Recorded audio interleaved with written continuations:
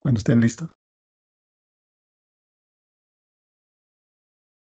Good morning to everyone. Welcome to this session about solid-state materials, electron devices, and integrated circuits.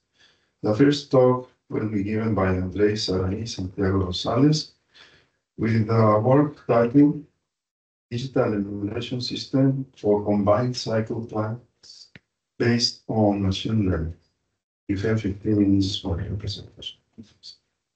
Good morning to all of you present. My name is Santiago, and today I will present the working title Digital Emulation System for Combined Cycle Plants based on machine learning. No. Ahora. This presentation will be divided in 3 parts. The block 1, theoretical aspects, the block 2, neural network and results, and the block 3 with the conclusions.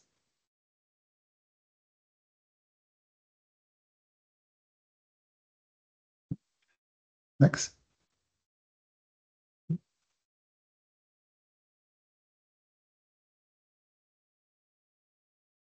To begin with, it's important to have a general idea of this work.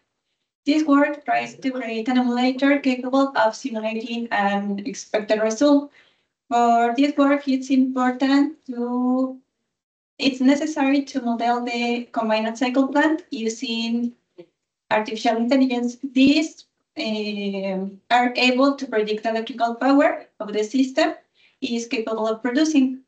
So this based on 4 inputs parameters, which are the relative humidity, the atmospheric pressure, the ambient pressure, and the vacuum.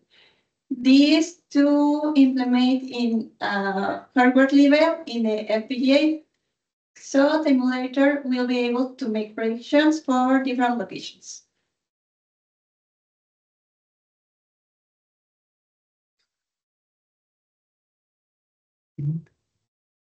Next.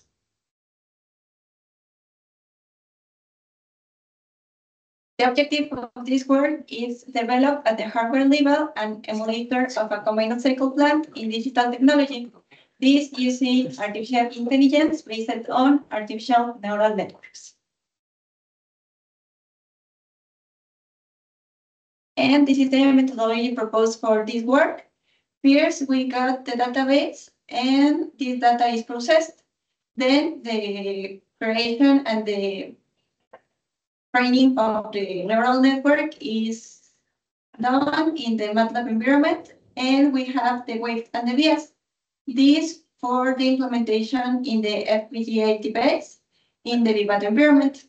And finally, we can compare the results of the neural network with the database, and we can see the precision with which it works.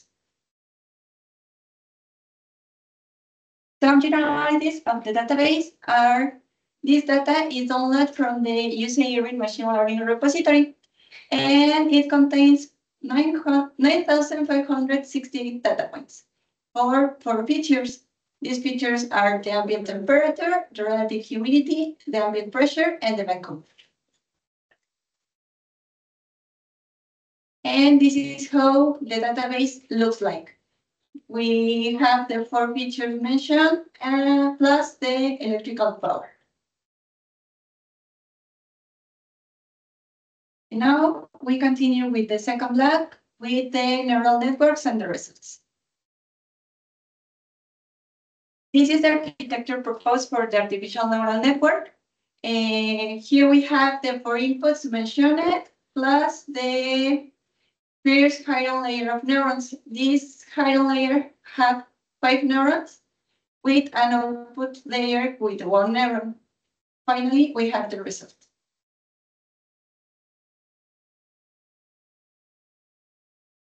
And this is once deployed in MATLAB. Here we have the same for inputs, the hidden layer with 5 neurons, the output layer with only 1 neuron, and as output, the electrical power normalized. And the training for this environment is Levenberg markers. And this is one graphic that the trend of the mean square error value. This is the value of these 3 subsets, the training, validation, and test. And the best result is at the epoch 113.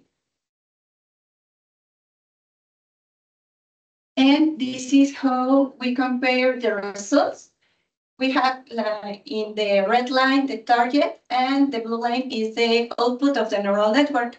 And this graphic has a mean square error of 2.9 millis. Now we implement this in Simulink to adjust the processing to 18 bytes. And this is how it looks. And next we can explain all the subsets. The first element is the normalization of the input data. These operations make the input in a range to 0 to 1. The next block is the composition of a neuron. Here we have the weights obtained and the bias, and this is processed with the normalized inputs. Then this pays to the sigmoidal tangent, which is the activation function. And here we have the output neuron. This is similar to the previous one, but this has an activation function like linear functions. It's the only difference.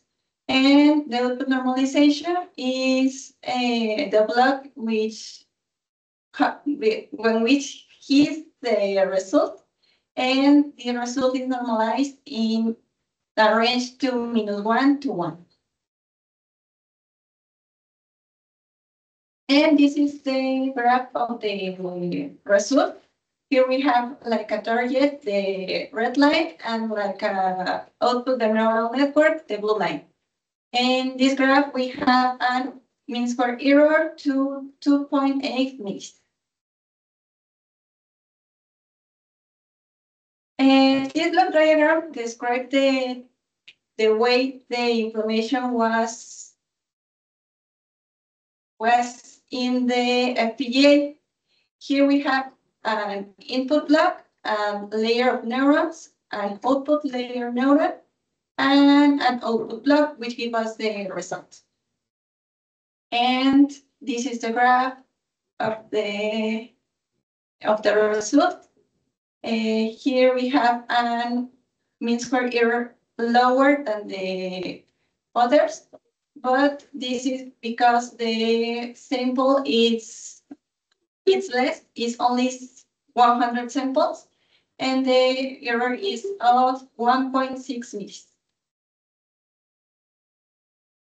This is the device where the work is implemented in the FPGA, and this is some characteristic of this device. These are the percentage of utilization of this device. And finally, the conclusions.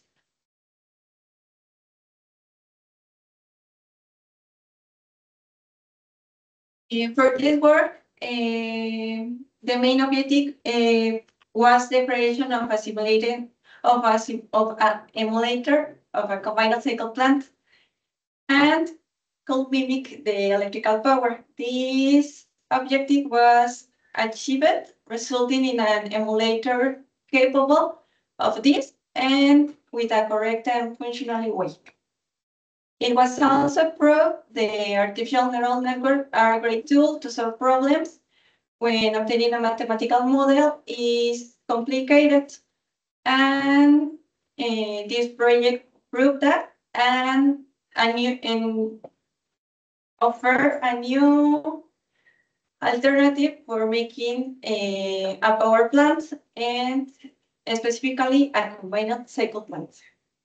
And the implementation of a neural network in a digital device, as it was proved, can provide information about the behavior of the power plant if the appropriate parameters are specific.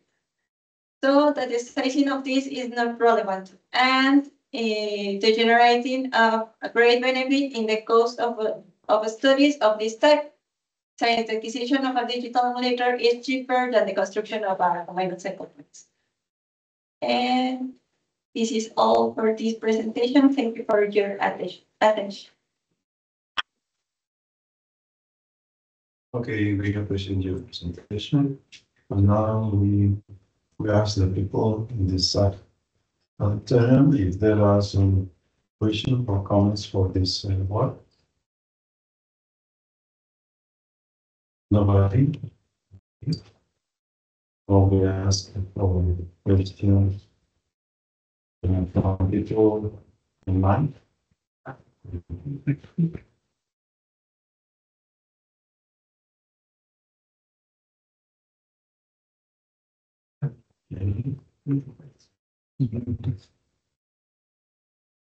have a question.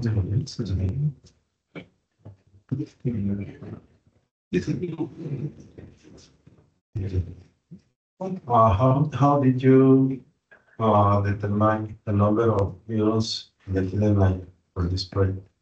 We made a lot of training in the MATLAB environment, and we choose the best. So the best is with 5 neurons, and for that. And how long did it take this test? This test takes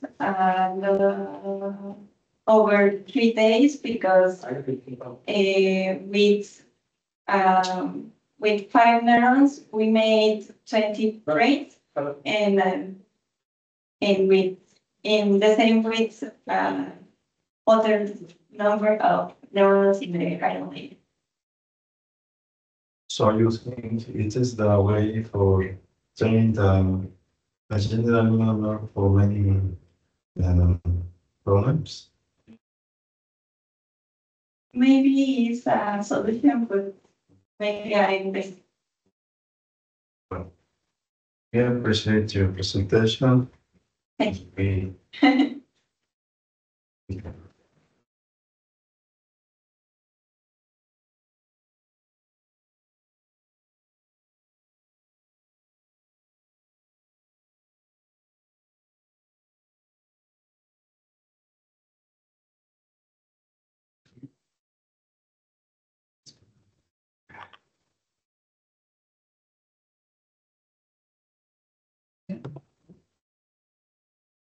Isso aqui é Santiago.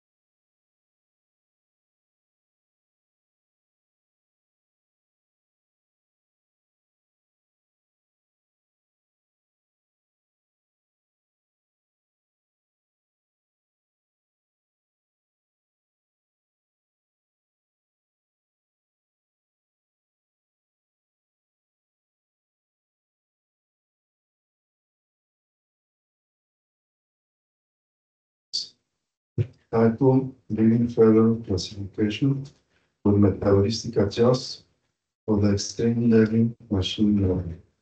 We have 15 minutes. Okay. Good morning, everyone. I am going to start. I am going to show you my presentation. This work was presented by Arellano, Cárdenas, Flores, Nava, Gómez, Castañeda, and me, Solano. And this work is titled Bigger Failure Classification with Metaheuristic Adjust of Extreme Learning Machine Model. And we belong to the Electrical Engineering Department here in Semester. But we are going to talk about these 5 points. The first one is motivation. The second is objectives. The third is proposed methodology. The fourth is comparative analysis. And finally, fifth, conclusions.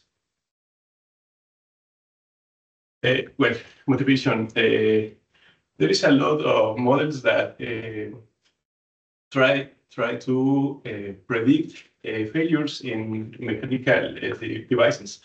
And this work is an improvement of the previous present at CC 2023.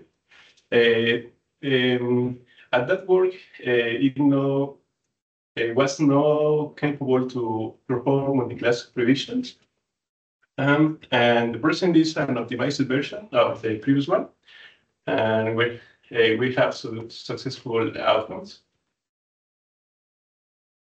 Okay. As you can see, the picture in the left, in the feature in the left side, we have the first model.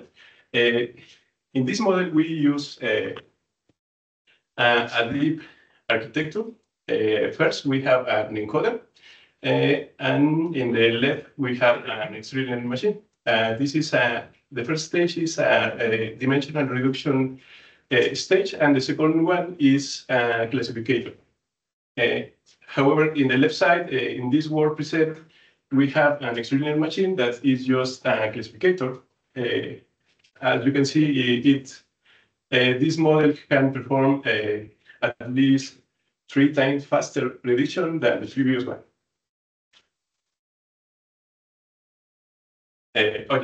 Objectives. Demonstrate that an extreme learning machine can solve multi-class problems by manipulation in the first stage of the architecture. Second, reduce the computational complexity of the model and demonstrate that the use of multi-channel information can improve the performance in an architecture.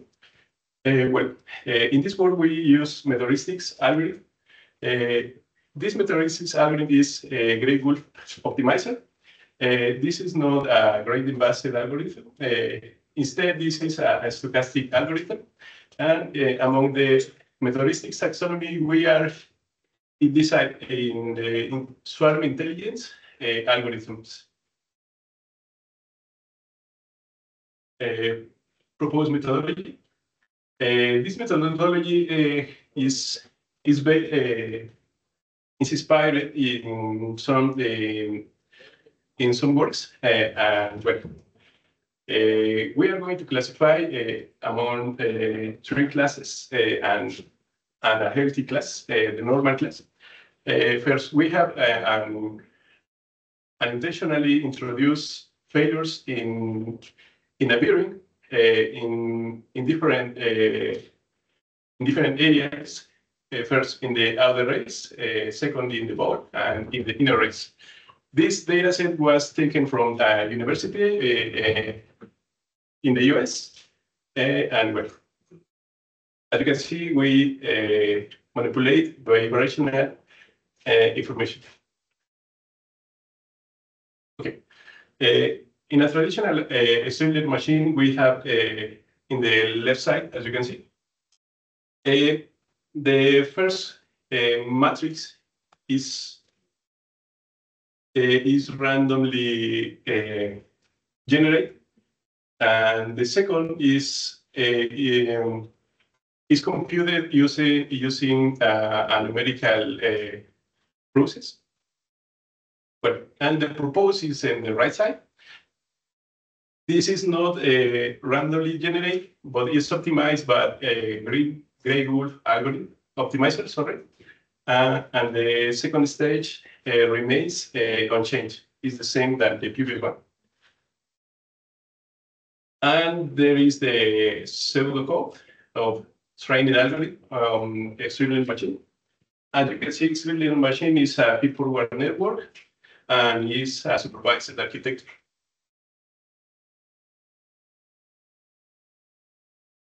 There is a pseudocode of gray wolf algorithm.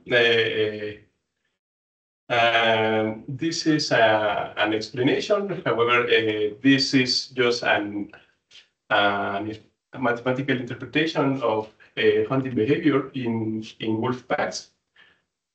And well,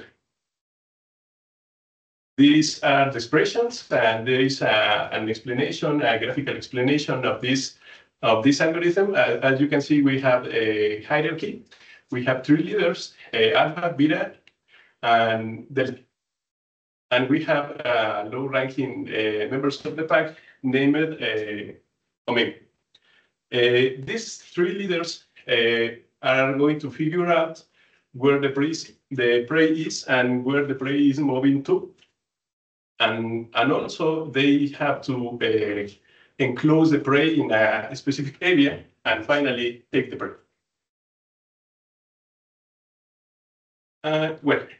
Here we have a composition of the streaming machine paradigm and the gray wolf algorithm.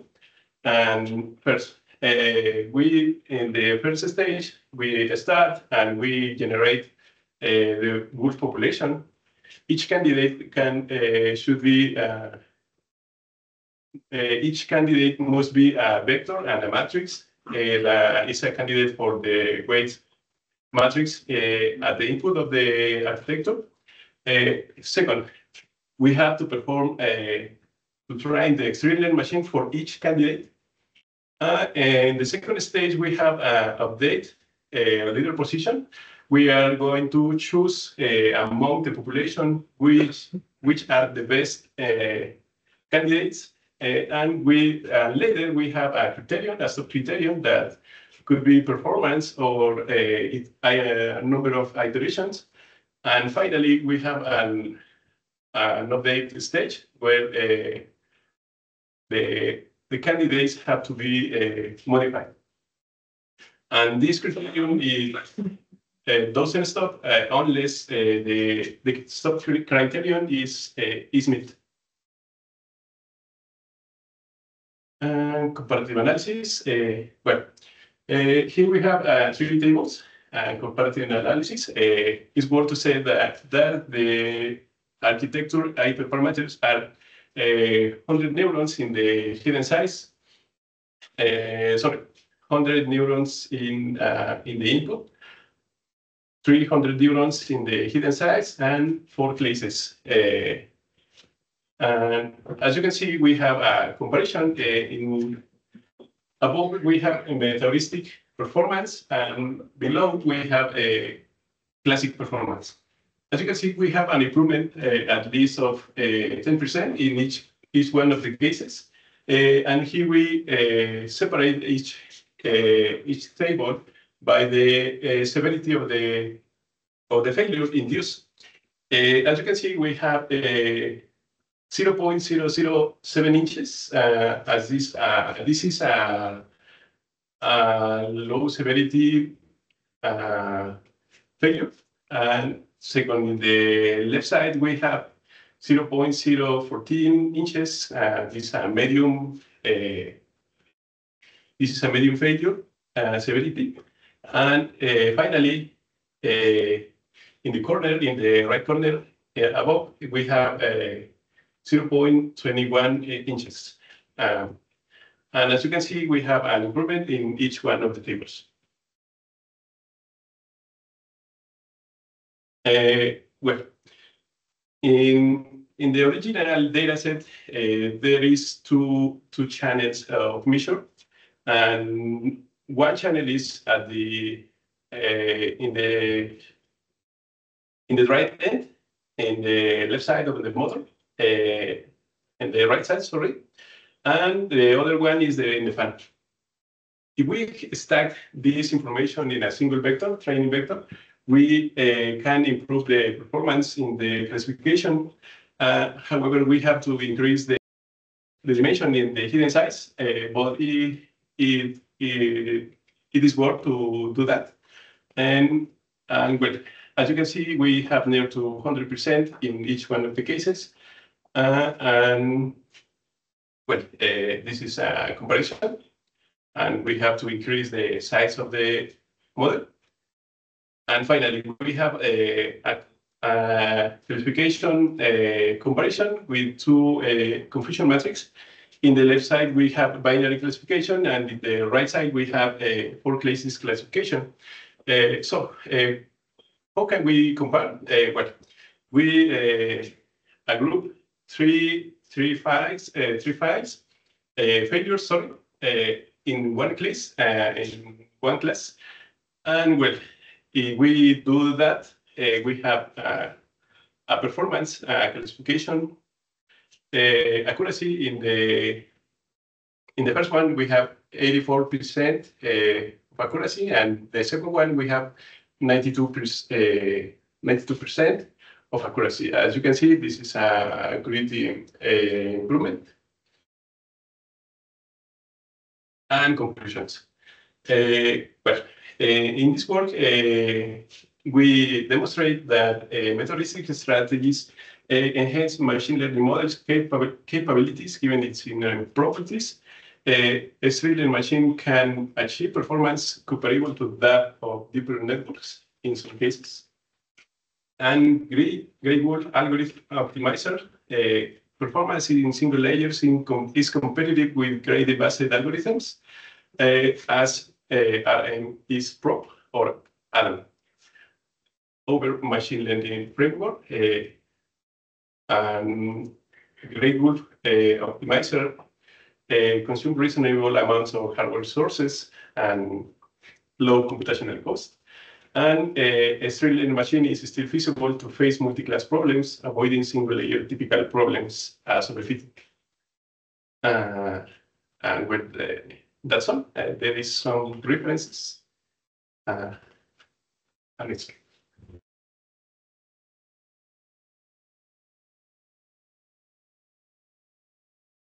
Thank you very much for your presentation. I ask if anyone about question for Elias. People from outside online.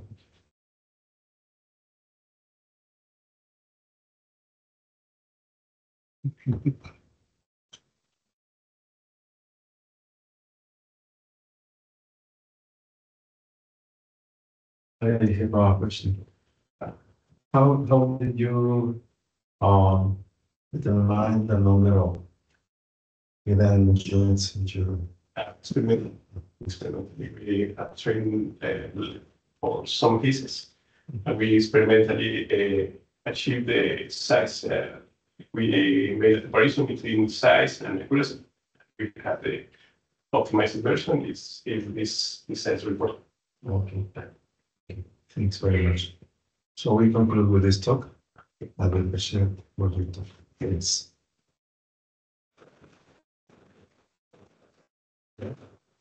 Okay.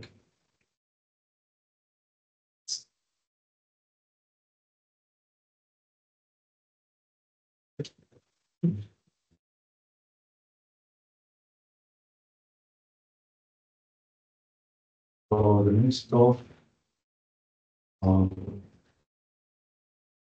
is the presentation.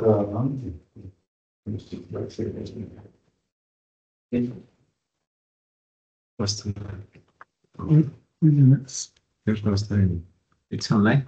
Online. Daniel, Apolinar. Daniel. Hello. Hello. I'm here. Okay. Okay. You're welcome, Daniel. Thank you. Good morning, everyone. Are you ready for your presentation? I'm ready, yes. May I share my presentation? Yeah, a little bit earlier of that the schedule one. So you want to start right now or wait for 5 minutes? Yeah, I don't have any problem. If you want, I start early. Okay. But I don't allow to share my presentation. Okay.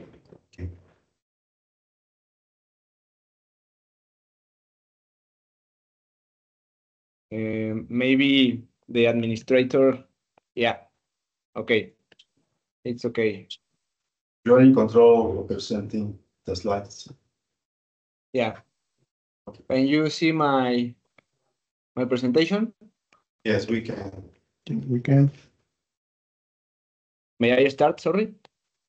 If you change your presentation in presentation mode, please. Yeah, that's okay. Okay, let's start with the presentation of the next talk. We start with this novel synthesis of thin films on oxide for sunlight-driven photocatalysis, who is given by Daniela Apolinar, Amaro, Caraveo. So go ahead. Thank you so much. First, I'm sorry because even we are very close. I'm from Querétaro, but this time I'm not possible to be here in person. But I hope the next year may I to be attending in person. My name is Daniela Apolinar Amaro Caraveo. The name of the authors Arturo Velasco Hernández, Claudia Elena Pérez García, José Santos Cruz, Francisco Javier de Flores, y Andrea Mayén Hernández. My work is titled Novel Synthesis of Bismuth Molybdate Thin Films for Sunlight-Driven Photocatalysis, and this research focuses on the development of the new thin film materials with potential applications to solar-driven photocatalysis. So, first, what is the photocatalysis? This is a process with significant potential to its wide range of applications, and it's primarily based on semiconductor materials. I show in this figure, the figure number 1, the semiconductor when it's irradiating with sufficient energy that allows an electron transition to the valence band to the conduction band and creates the well-known electron-hole pair. When this pair is produced, several reactions occur in both bands, largely driven by the generation of highly reactive species, such as superoxide radicals and hydroxyl radicals. This reaction effectively degrades pollutants, and beyond the environmental applications, photocatalysis has also been explored in other uses, like antibacterial applications, anti-foul coatings, self-cleaning materials, and energy-related technologies. The material of interest is the bismuth molybdate. This material belongs to a general family with this formula, like other semiconductors, such as bismuth tungsten and bismuth vanadate. These materials have been studied detailed by the scientific community due to the promising photocatalytic properties. One key characteristic of bismuth molybdate is its band gap, with this 2.59 electron volts. And this is particularly important because it allows the material to be activated by sunlight, unlike other common photocatalysis, such as titanium dioxide or zinc dioxide, which have wider band gaps and require additional radiation sources. This leads to higher energy costs. Some other key features related to the bismuth molybdate is his high chemical stability and his high corrosion resistance. I'm sorry. On the other hand, it crystallized in aerobilious type structure and enhancing his performance in various catalytic processes.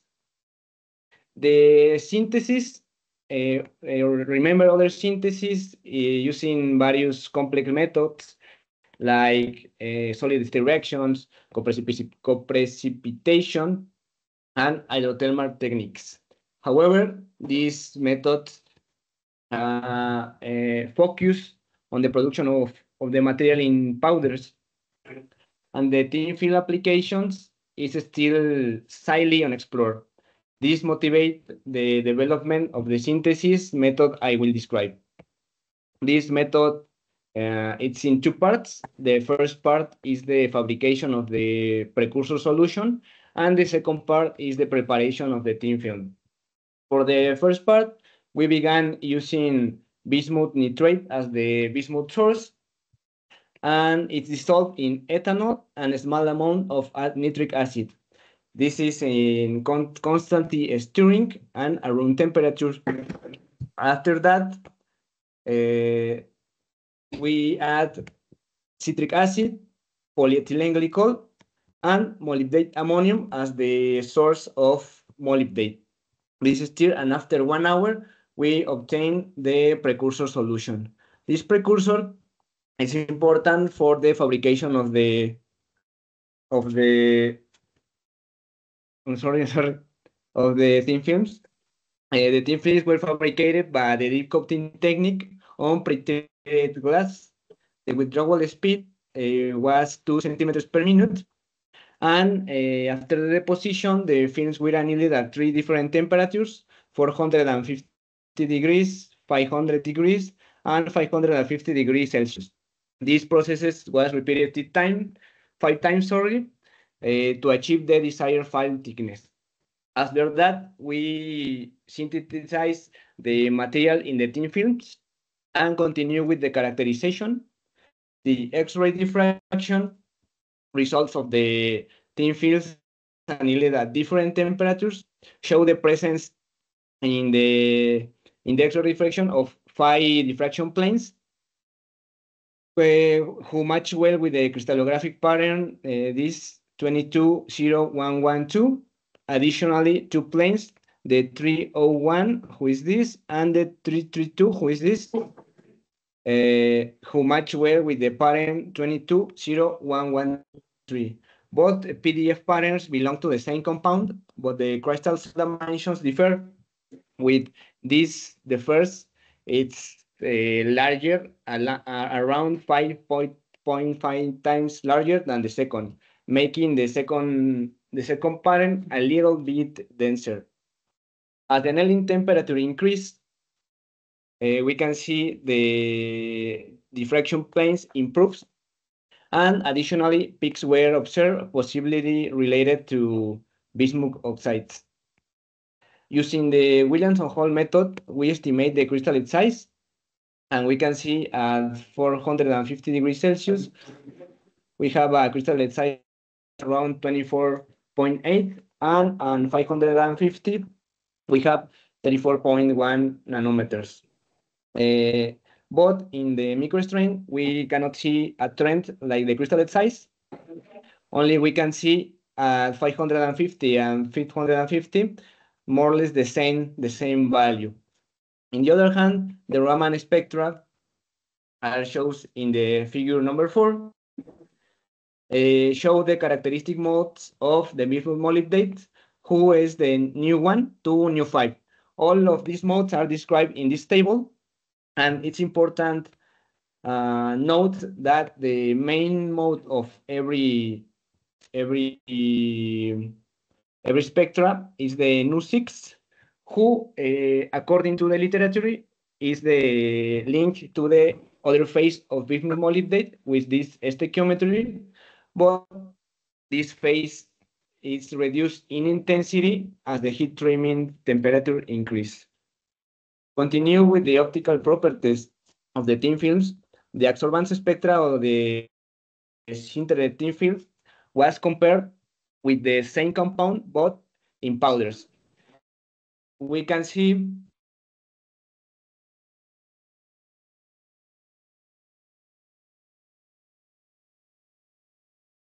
in powder This edge extends around 450 nanometers.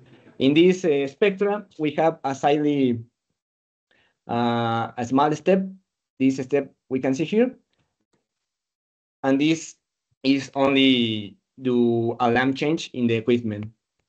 The band gap of the bismuth molybdate-based systems was estimated using tau plots for both thin films and powders, and is shown in Figure 6. In both cases, an increase in the band gap value is observed as sintering temperature increased. In the thin films, the estimated band gap values are here: 3.78, 3.82, and 3.86 electron volts. It can be noted that there is an increase in the band gap around 0.04 electron volts every 50 degrees Celsius increase in the temperature. And for the powders, the band gap was 2.84, 2.86, and 2.91.